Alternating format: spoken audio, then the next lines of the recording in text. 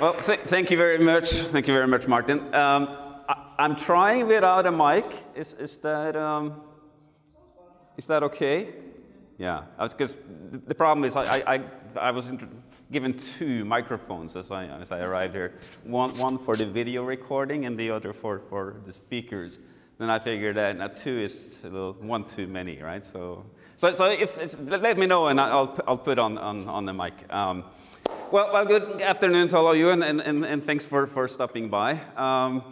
As Martin said, I'll talk a little bit about refugees and refugee migration. I'll talk about refugees in the labor market, and right now there's a flurry of research looking at how refugees integrate into labor markets, particularly around in Europe. But I'd also like to talk about how refugees integrate or do not integrate into the political life in the host country. So doing so, I will talk a lot about Norway for two reasons. One is that Norway has a history of hosting, welcoming refugees, starting in the 70s and running through today. More than a lot of other European countries. So there is, at least relative to the population, there's a sizable refugee population that we can study.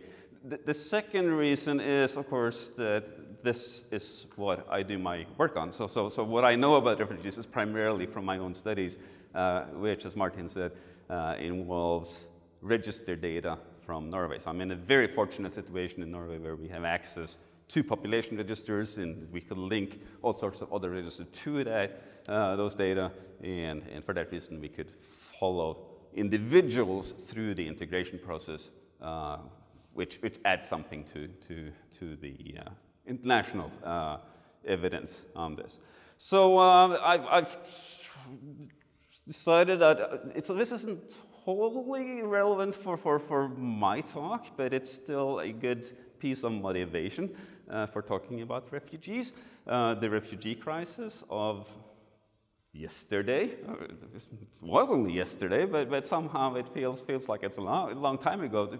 2015, we probably all remember the influx or the surge in asylum applicants entering the EU, driven primarily by those displaced by the Syrian civil war and the collapse of the opening rather of the Balkan route.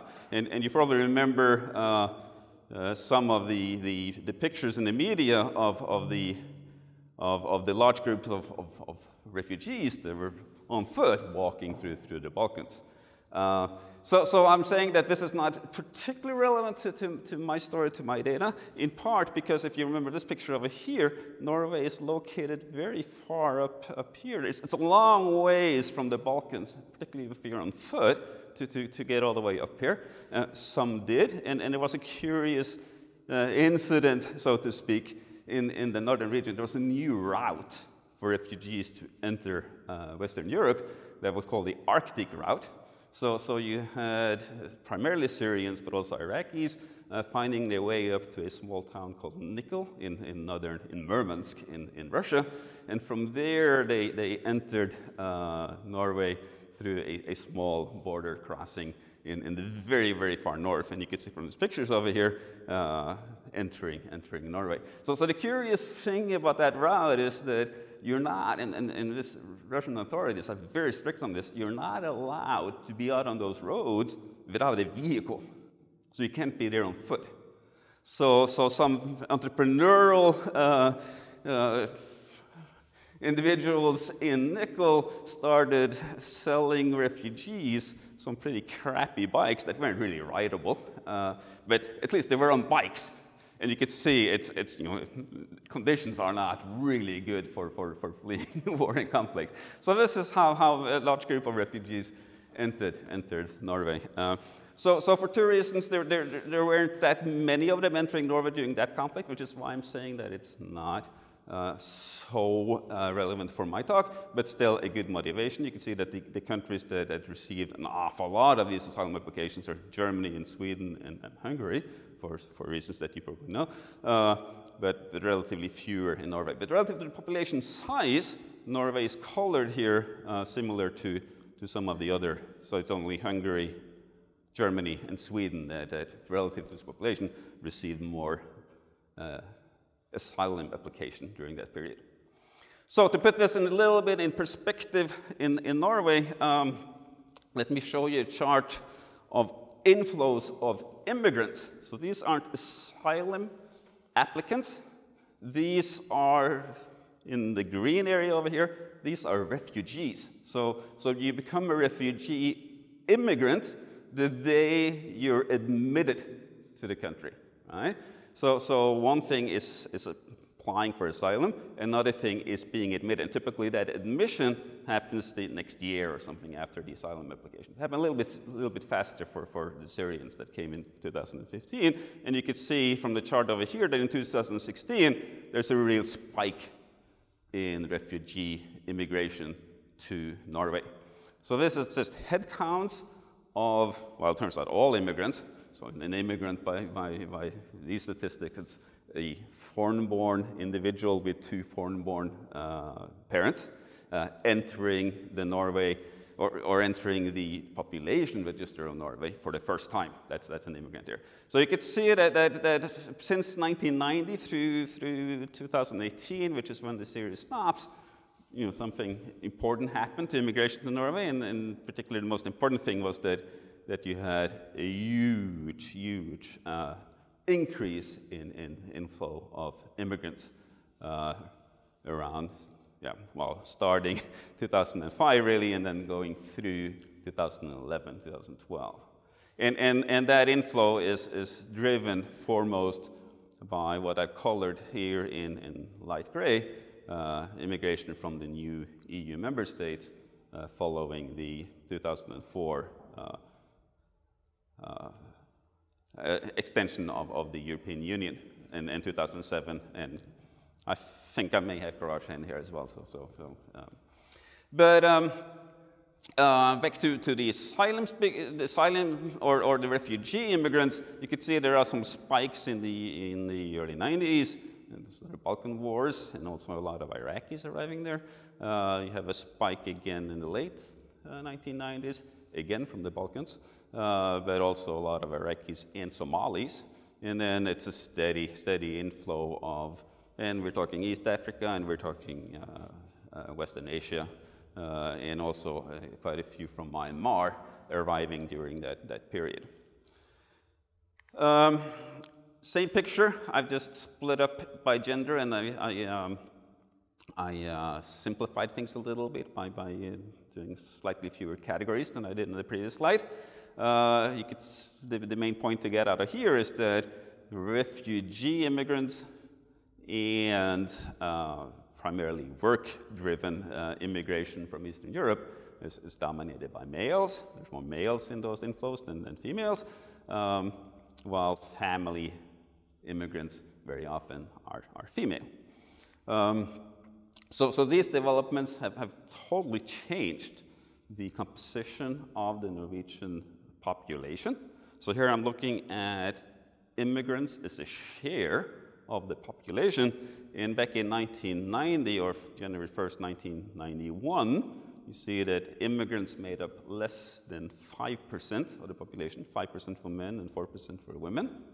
And those numbers have risen to more than 20% for men, or for males rather, and almost 19% for women.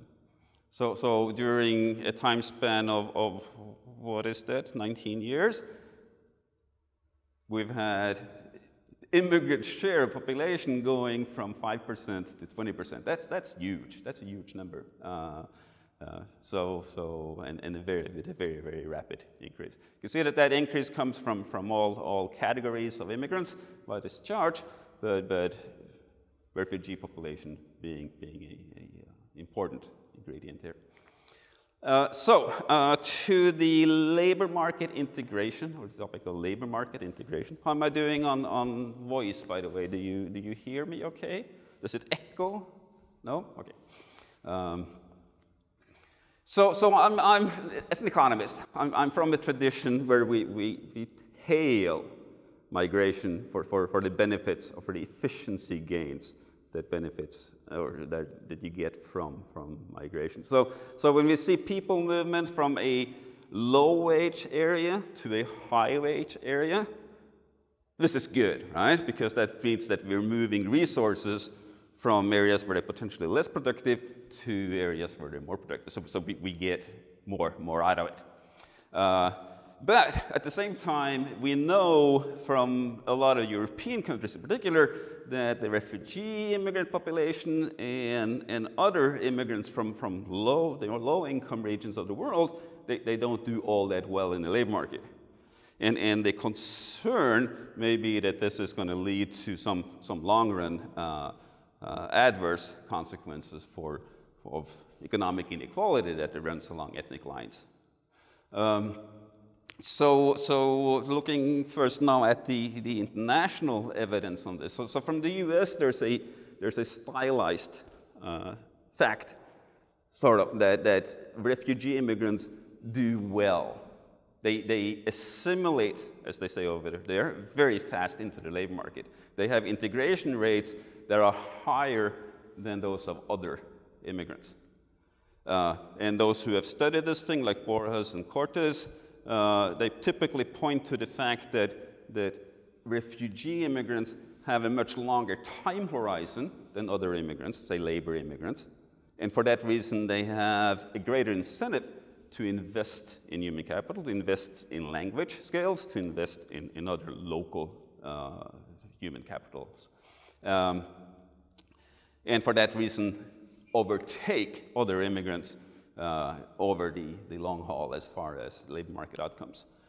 The European evidence is a little bit less optimistic, possibly, on this. So up until about the time of this lecture, there wasn't that much data on refugee immigrants in Europe. But as I said, the flurry of research that's coming from Germany, coming from the UK, coming from the Netherlands, coming from other countries right now, will sort of change what I'm saying right now quite a bit during the next year or so. But if we go to, say, the European Labor Force Survey in 2014, we'll see that refugee immigrants, on average, in those survey data, do a little bit worse as far as employment than other immigrants. So slightly less, like 5 percentage point lower employment rates than other immigrants from outside of the EU.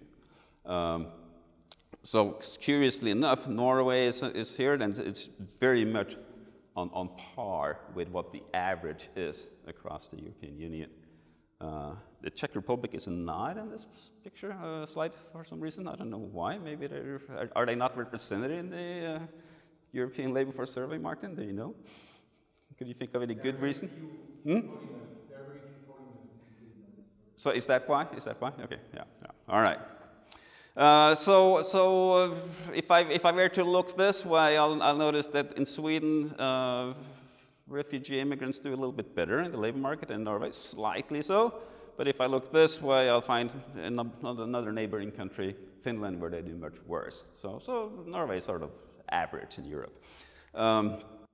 But that's a pure average cross-sectional picture. It turns out that if you look at this picture by year since arrival, so if you look at how, because it's in refugee integration into the labor market that I want to talk about, then you'll see that the difference between refugee immigrants and others sort of seems to disappear over time, or with time in the country. So this is a picture that I lifted from a paper by Christian Dustman et al. And it shows here how refugee immigrants and other immigrants do relative to similar natives, depending on how long they've been in the country. So when we look at this spot over here, we're talking about, or the marker over here, we're talking about 2 years after arrival, then we find that refugee immigrants have an employment differential of about 50 percentage points. That's huge, that's a huge number. 50 percentage points below natives, that's the red line at 0, natives of the same age and with a similar educational attainment and of the same gender is what they control for over here, and living in the same host country. That difference shrinks rapidly. So at 5 years, it stands at a little bit more than 30 percentage points. At 10 years, it sits there at 25 percentage points. And currently at 15 years, it's shrunk to less than 10 percentage points. And what the picture over here suggests is that refugee immigrants eventually assimilate into or integrate into the labor market and catch up with other migrant groups, much like the stylized picture from the US. But it's a little bit, you know, that's a cross-sectional picture, and you always get a little bit concerned with those cross-sectional pictures because one thing, there's a lot of heterogeneity in these various scatter points. So for instance, this is from 2008, so it's a little bit old by now, but still it was a nice picture, so I wanted to use it. If you think back to 2008 and think of who had been in Europe or who had been in these countries, Western Europe, for 15 years, well, they were by and large from the Balkans, from Bosnia, most of them, right? And if you think of who had been in Europe for only 2 years, well, they were Iraqis and Somalis. So there's a danger over here of sort of looking at a recently arrived Iraqi and a well-integrated Bosnian, and then using the Bosnian as a projection of how the Iraqi is going to do in 15 years. So that's the type of danger that you could,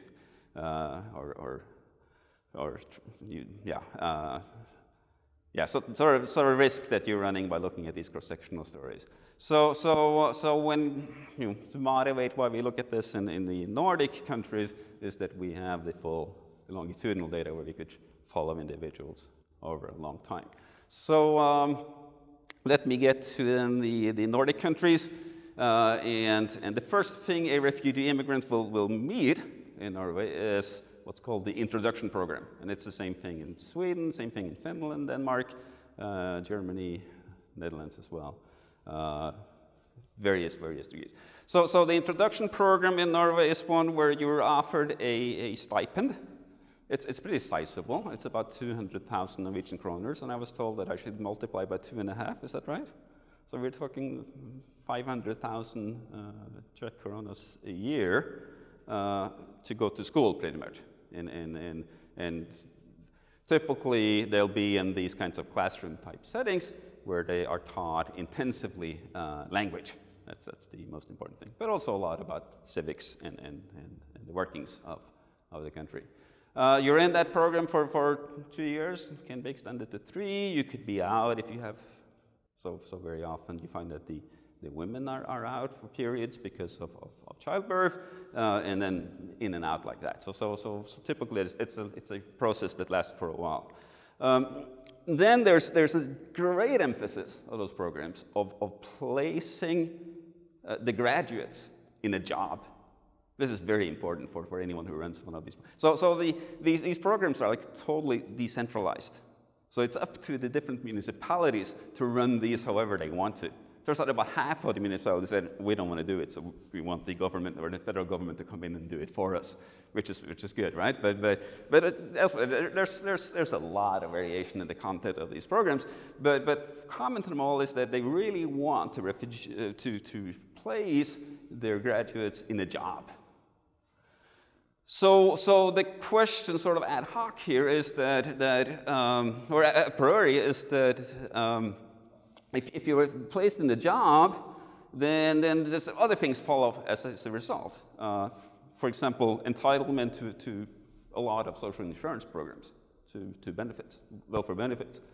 And it's not obvious that the integration process in a typical developed welfare state will look like what we saw in these previous slides. So that's what I want to get to now.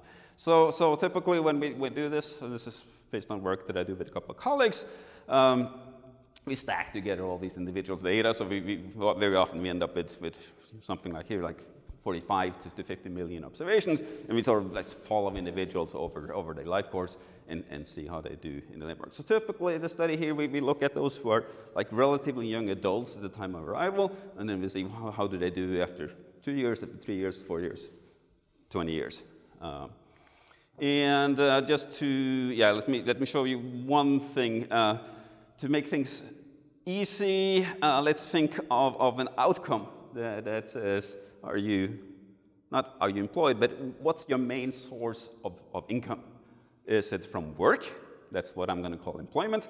Or is it from social insurance or from welfare transfers? That's what I'm going to call social insurance. So two simple variables that show, do most of my income come from one of these two sources? And as you could see from this descriptive picture over here, for natives, you'll find that the majority receive their main income from work, but there's a sizable group that receive more from social insurance. Almost 20% of women, 15% of men. For the refugee population, you'll see those orange fields being a lot larger. So for men, you'll have less than 60% having work as the main source of income.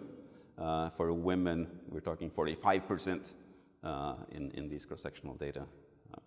But that does not stay constant over time, and that was the whole thing about refugee integration in the labor market. If we look at those employment rates, or this whether or not the main source of income is work, and how that evolves with time, and again, this is still a cross-sectional picture, you'll see that for the refugee population, for men, you have very low employment rates soon after arrival, rising very, very rapidly, strikingly rapidly, and then stalling that process, and then perhaps declining, at least it looks so in that picture. But to study this thing properly, we need to account for all sorts of heterogeneity in these populations, as I talked about earlier. We do that with a framework that I'm not going to get into, but I'll show you the results in a picture. And this is a similar picture to what we saw earlier for the European labor markets. And this shows that the assimilation or integration process of refugee males is amazingly rapid. So we're starting out soon after arrival with that 50 percentage point employment differential, similar to what we saw in the European Labor Force Survey. But look how fast that is growing. So after 5 years, that differential has shrunk to now where it's 18%, or it's 18 percentage points. But then, and this is sort of the worry here, the concern, then it seems like it goes into reverse. So the process of labor market integration, which is really, really fast, stalls and goes into reverse. The differentials relative to similarly aged and similarly educated native workers start widening, start increasing. And that has been a topic of a lot of work that we've done. Before I get to that, I'll just point out, oh, this didn't look good, did it? If you go to Denmark, a neighboring country, you'll find something very similar. But if you go to Sweden, which is also a neighboring country, you won't find the same picture. So it's hard to spot the refugees in here, but we have the refugees, the male refugees and the female refugees. They're the very sort of small dots. And you could tell that employment rates just keep growing and growing, and relative to what they call labor migrants. I wouldn't call these labor migrants if employment rates are 70% to begin with. They could be labor migrants, can they? By definition, a labor migrant is someone who works in year one, right? I don't know.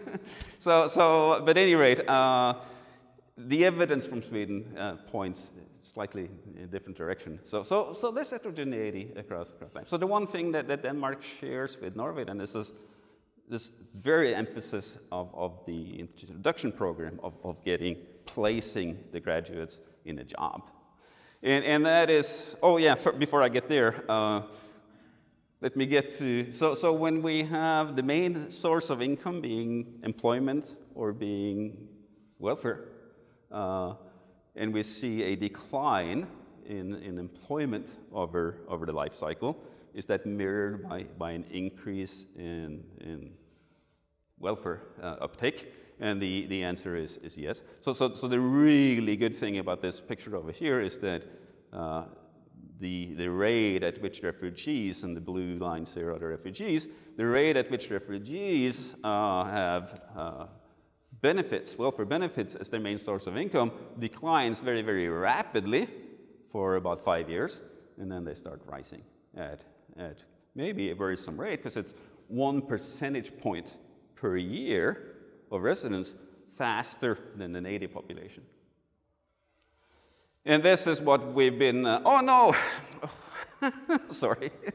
The second time as I was preparing this thing, I kept adding more slides, and then I forget. So you know, having seen that picture on the welfare assimilation, you may ask, what sort of welfare is it that they're collecting? What sort of welfare program is it that they're enrolled in? And what I've done here is I've grouped the Norwegian welfare system into 5 major programs, spanning the introduction program, which we already talked about, social assistance, which is like the absolute sort of last resort type of cash benefits that you get by going to the social assistant office, unemployment insurance, which is something that you get if you've been working. So this is something that could be a part of that integration process. If you work for a year, you're eligible for unemployment insurance if you lose your job.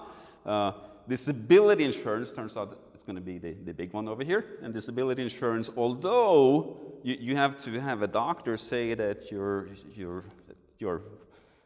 work capacity is reduced by 50% due to some health issue, it turns out the main diagnosis here is back pain. So it's one where it's commonly recognized as being sort of a way of retiring early from the labor market. And then we have some other programs as well. And here I have one of these carpet plots that are nice and colorful, right? I just want you to recognize it. So this is conditional on having welfare benefits be the main source of income. And you see for natives, it's the orange, it's the disability insurance that is the really big program, right? And what's kind of interesting from these charts is to see that all these other groups, refugees over here, even those from the old EU or the new EU, they're all sort of assimilating into the native rate of using the disability insurance program as their main source of income. Not the main source of income, but conditional on being in that category. Then to my story. The great news here: rapidly rising integration rates into the labor market. The slight bit of reason for concern is that the process seems to go into reverse. So there is something here saying that the potential, so if we go to say 10 or 20 years after arrival, the potential for immigrant or refugee immigrant employment is more than what we see in the data. So we've been spending a lot of time on thinking about what is it that's causing this stuff, and we found that there's like an interplay between the labor market and the welfare system.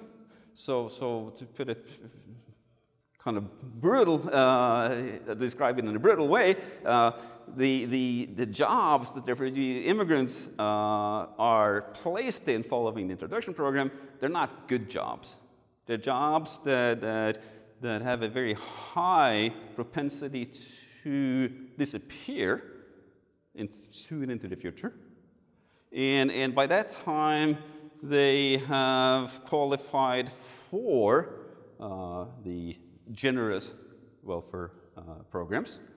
And if the job search process is difficult, and there's a generous welfare payment sitting there as an alternative, then that's sort of what explains a lot of that picture. So there's a paper here on job loss, where we look at, we're looking at major, so mass layoffs in firms, and then we're linking this to data from bank court or bankruptcy proceedings in the courts, and we're finding that a mass layoff that's followed by a bankruptcy, this is something that refugee immigrants are twice as likely to experience compared to a native worker. And once they experience that adverse event, the consequences on future employment and future earnings are about twice as detrimental as what we find for natives. So just that thing of holding a job that's insecure in the sense that it's very likely to disappear accounts for about half of that relative decline in economic status over the years between 5 and 15 years after arrival. We've been looking at this thing about social insurance generosity, and whether it could be that if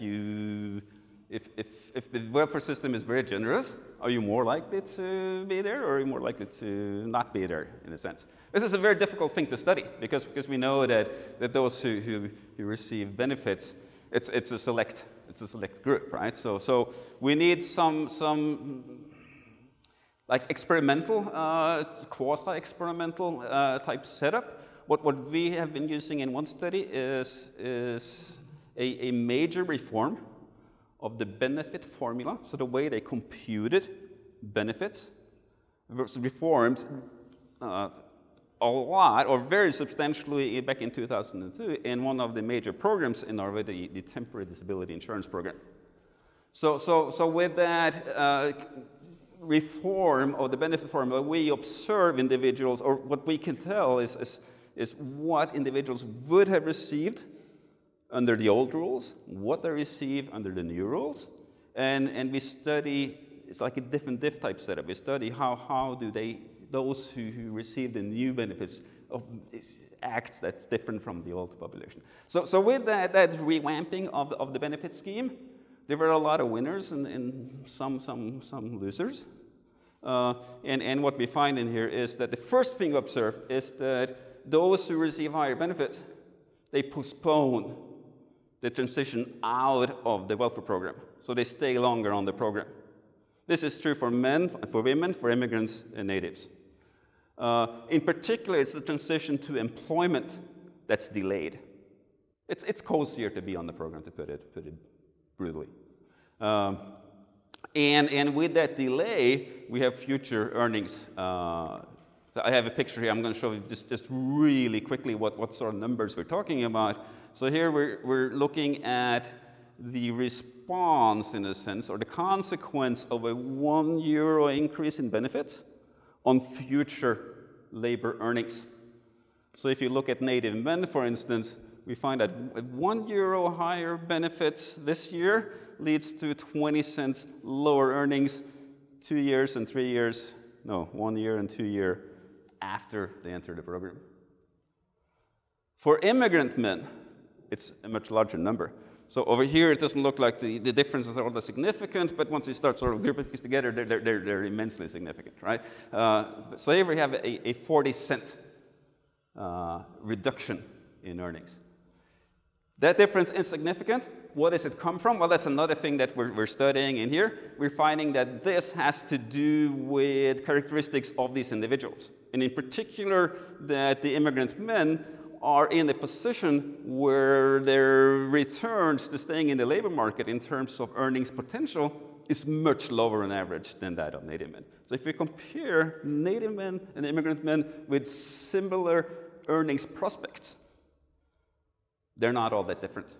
Or at least we reduce the difference quite a bit. So we could, in a sense, explain a lot of this difference that we observe in the data. And it has to do with the kinds of hurdles, the kinds of barriers that immigrants or refugee immigrants meet in the labor market. Another thing that's kind of curious about this exercise is that we find that if you raise the benefits of those on the program, you'll find that their spouses, those who are married or in a partnered relationship, they also respond. And that's particularly true in the immigrant population. So if you raise the benefits paid to immigrant women, we find that their husbands withdraw from the labor market at a relatively high rate. So it's like a double whammy, right? But we could track everything down to this, that there is, or not everything, we could track a lot down to the fact that there is this difference in responses by stature. I was going to ask, how am I doing time-wise?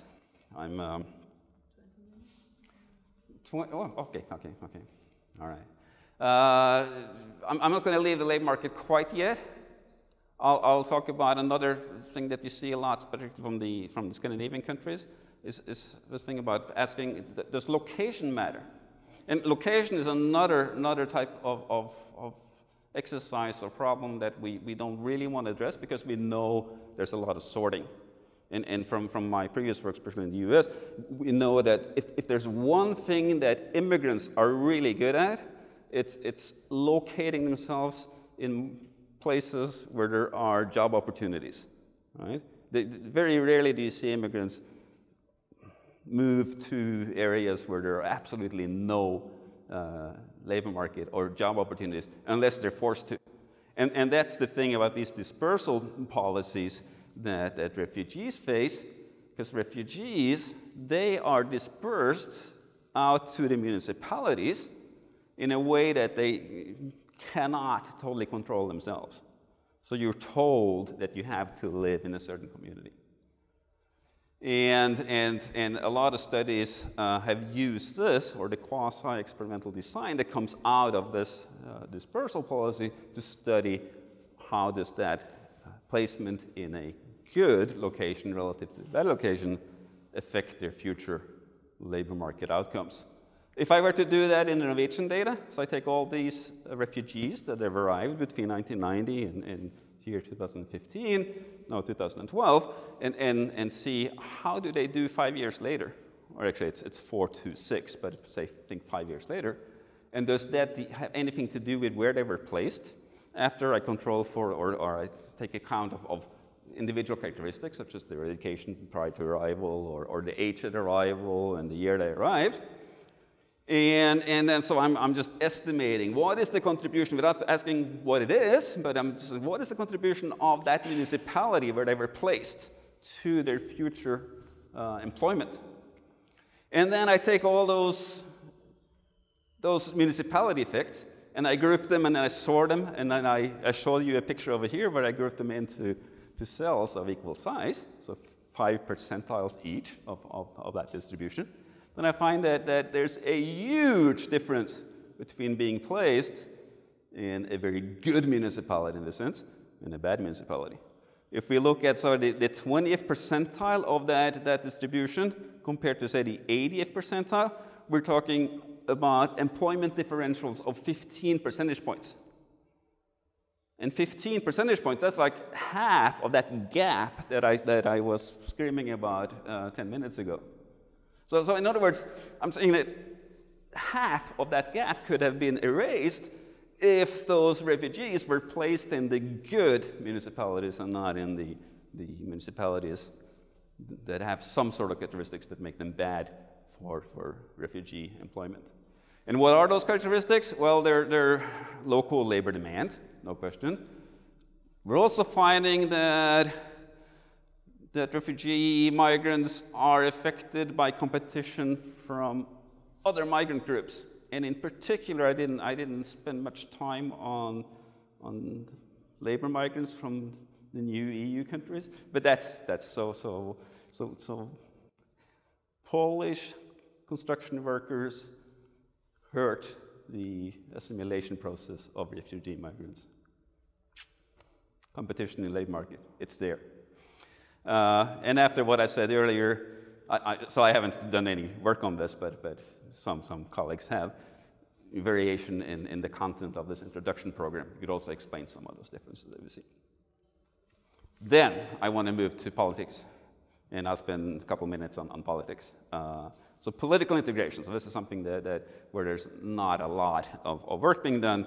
I've done this with 3 colleagues and co-authors here that are enjoyable to work with.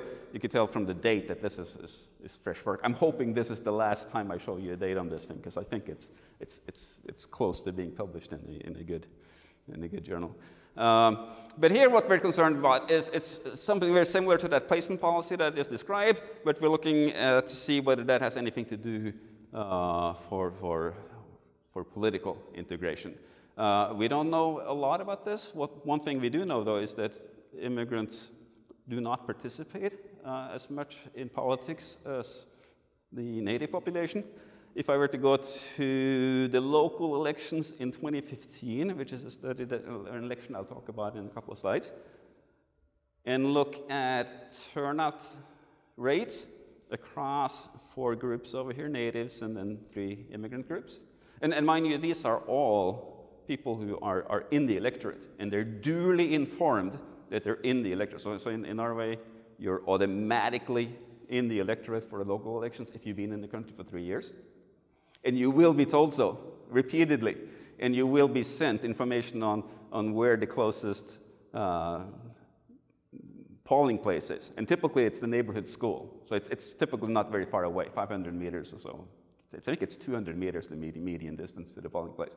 So you know, these are individuals who know that they're eligible to vote. And we see that for natives, we have turnout rates of 65 to 70%, men and women. But for these are the refugee population. I've labeled them differently here, but we're talking about turnout rates of about 40%. What's striking over here is this number down there. 8% turnout among Polish men who have lived in Norway for more than 3 years. What's that? You explain that to me. What is it? Usually also in Poland, the Polish elections, the rates are very low, so this is probably transferred from Polish customers not to vote. Yeah, I'm taking a little bit also as showing the difference between labor and so you could ask, does this thing have anything to do with how long you've been in the country? Yes and no. So you've seen these kinds of charts before. I'm looking at differentials after we adjust for how old you are, and we compare them to natives of similar age. And you can see that the refugee population, it's pretty stable over years. It doesn't change very much with time in the country.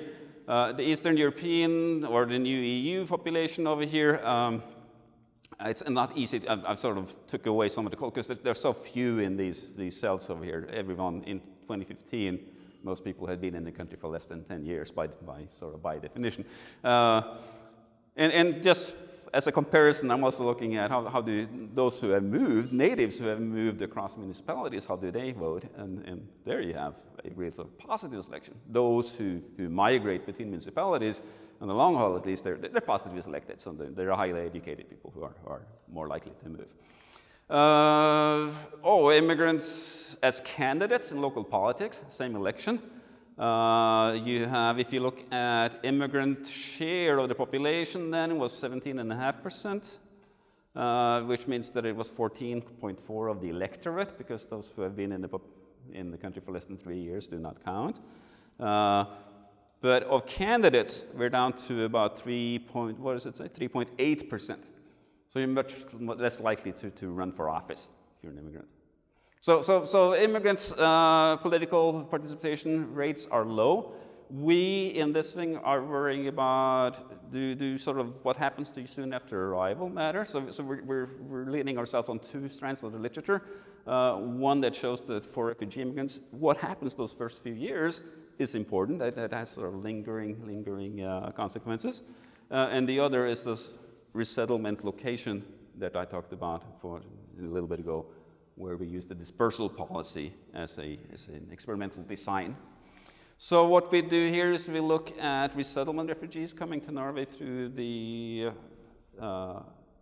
UN High Commissioner of Refugees program. So what's nice about this group is that they move directly into, so they know very little about Norway, or they know something about Norway, but they do not influence where they're going to go. And they move directly from abroad into a neighborhood. And it's that neighborhood that we're going to study over here. Just to remind you the difference between asylum refugees and the replacement refugees.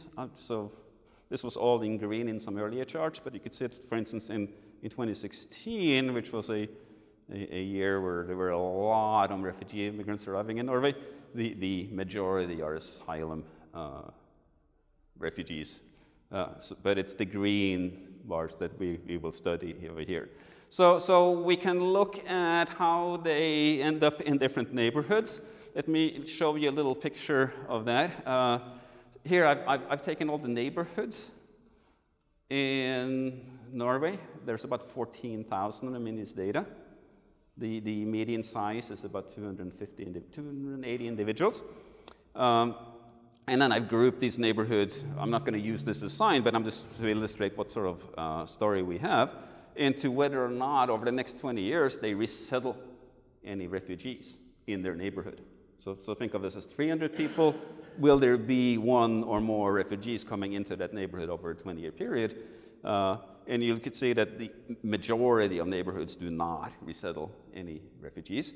And there's about 50-50 where they resettle a moderate amount of refugees or a high amount of refugees. I just want to show the chart for Oslo because it turns out that there's a spot over here that shows my neighborhood, which is a really nice neighborhood, very close to the University of Oslo, filled with academics.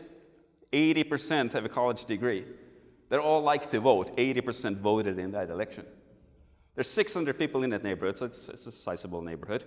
And over those almost 20 years, there were 11 refugees resettled in the neighborhood. 4 of them I know, or I've talked to.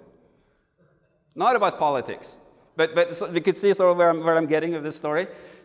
They resettle with people who care about politics, and some are resettled in neighborhoods where seemingly the neighbors do not care so much about politics, and this is what we want to study. Is there a difference 20 years down the line as far as how these refugees participate, depending on which neighborhood they were resettled in? And guess what? That's what we're finding. One standard deviation increase in turnout among the neighbors raises the propensity to vote by 2 to 3%. If we go in and look at this thing within more narrow peer groups, and the nice thing over here, if we look at those who were young, teenagers when they arrived, we find this same pattern when we compare siblings. So we take out a family fixed effect. So I'm at the point where I need to conclude, I think. So I'm just going to sum up this whole thing by saying that of all these policies that I've been looking at over the years, looking at how refugee immigrants do in the labor market or as far as political integration, the one policy that really seems to differ is where you are placed when you first arrive. A lot of other policies are important, but this is the one that's like the dominant overriding policy right now. So thank you.